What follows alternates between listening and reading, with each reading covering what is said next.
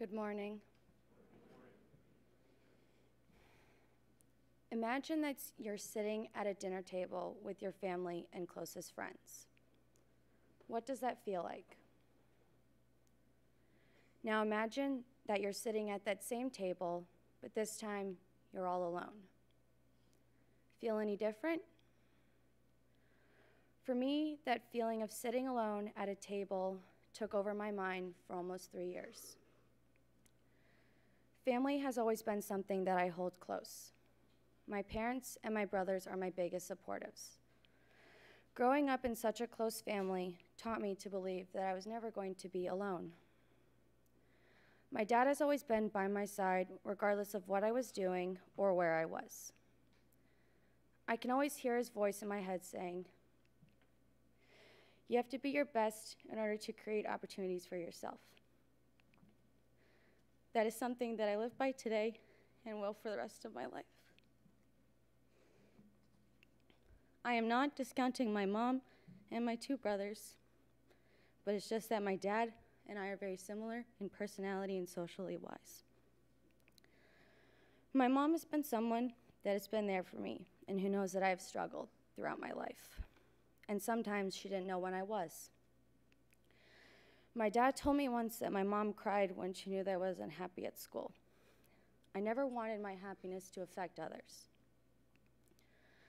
I love my mom no matter what, and she is such an important person in my life. Growing up in New York City for the first 8 years of my life, I was able to go and see my friends and family wherever I went. Starting off as a young toddler, I had a smile that would light up a room. My parents would say to me that I had chubby cheeks, and when I smiled, I looked just like a bunny. That was a family joke until I was around 7 years old. The city had endless possibilities of being with people at all times, regardless of whether you knew them or not. While walking near my building, I would never say hi. I would never hesitate to say hi to strangers. My parents told me that when I was 5, I even made friends with a homeless man. Every time that I would walk near the bagel store, I would see him run up and engage in a 5-minute conversation about whatever came out of my mouth. I was known as the kid that would hop up and down the stairs when it was pouring rain outside. I would run through the elephant sprinklers at the park nearby, fall, scrape my knee, cry for a few minutes, and then get back up and run through them again. But that all went away when I moved from New York to Minnesota in the fall of 2004. Minnesota was a place where I never envisioned that I would move to. I had never heard of it before we moved. From the beginning, I was never truly open to the idea of being the new kid at school and having to make new friends. The people were different, the food, the culture, and of course, the way I acted towards my family. I didn't have an easy transition from the old to the new. I was irritable, mean, and overall very unhappy. My friends in New York were the only friends that I had ever made. The first few years, I tried my hardest to make new friends and meet new people. It was very hard because I was in lower school. You were constantly changing friend groups and would have new friends almost every day. Being new to Minnesota, I didn't know what it was like to be a kid there. In the city, you could walk anywhere and would meet friends at any moment. In Minnesota, nothing was in walking distance. You had to drive everywhere. Lower school went by quickly. I had my group of friends and would never skip out on a trip to Libby Lou for birthday parties filled with makeovers and multicolored hair. As middle school approached, I became very nervous about yet another change.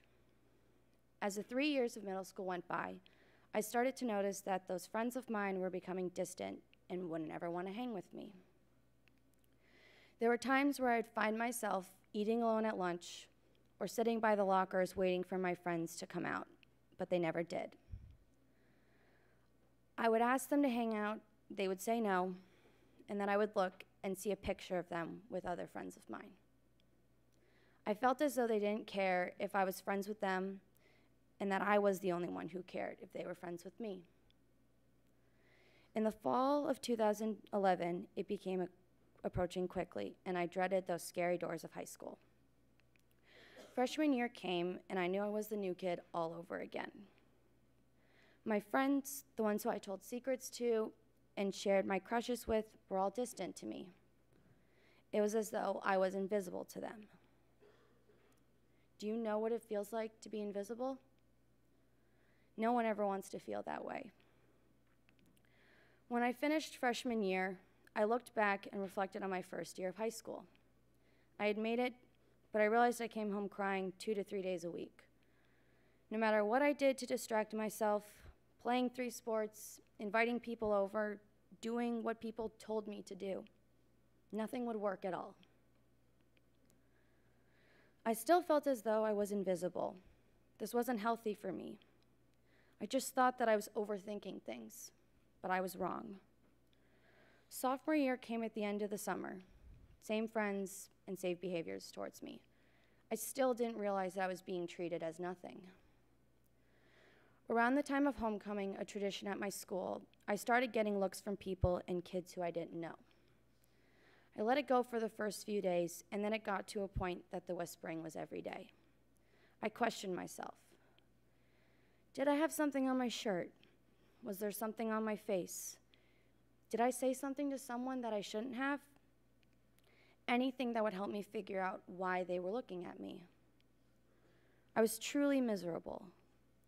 The number of days that I would come home crying increased to every day and for longer periods of time. I wasn't a happy girl that I used to be. I was never happy. I was always somber. This cycle went on for weeks, and it didn't get better. Every day I tore myself apart and questioned myself about the fact that they were rude to me. I didn't see how the rudeness was hurting me because I just wanted friends. In October of 2012, I came home from a long day of school crying hysterically.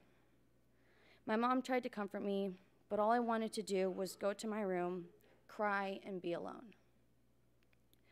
I felt that no one wanted to be my friend, and once again, I was invisible to them.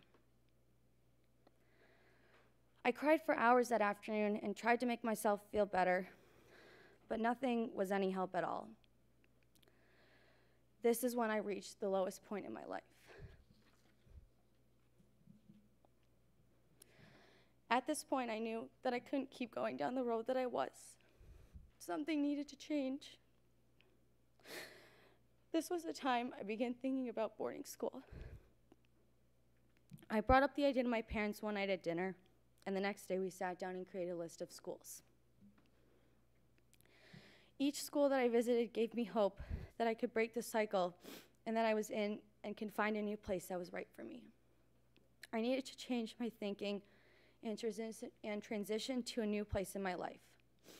The answer was boarding school. Now, looking back on the first years of high school, I wish that I could have listened to my parents more, especially my mom. She always told me that my so-called friends were treating me like I was a doormat. I never wanted to listen to her or hear what she had to say because I knew deep down that they were my friends.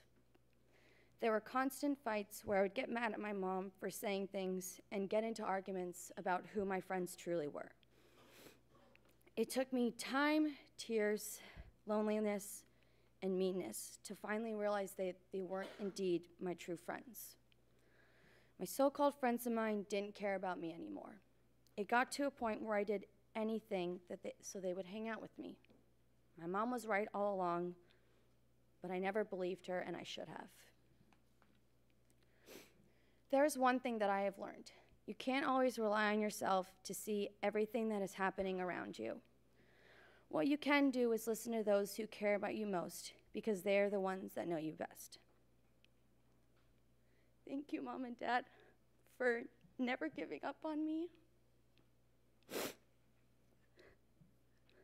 So sorry. Reaching the low point in my life that I did in October of 2012 didn't define who I became and will never define who I am today. The person that I was before is the same person that I am today. Everyone goes through a point of realization, and that it doesn't have to follow me wherever I go. Going through that tough bump in my life showed me that not everything is perfect. And then when you get through it and become who you truly want to be, that is the best end result.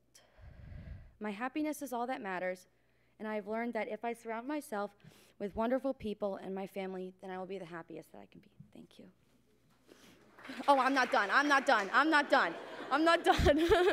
I'm still speaking.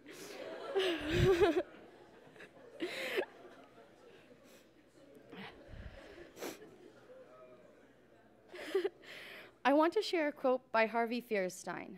Never be bullied into silence. Never allow yourself to be made a victim.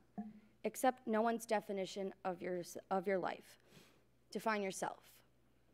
With the listening to my mom and knowing that my dad had my back, gave me the confidence to break the cycle on relying others for my happiness. Their undying support gave me the confidence to take a stand and change what I wanted in my life, which is ultimately happiness. Don't let anything or anyone get in your way that might define who you are, because all that matters is that you are yourself and you are happy. Thank you.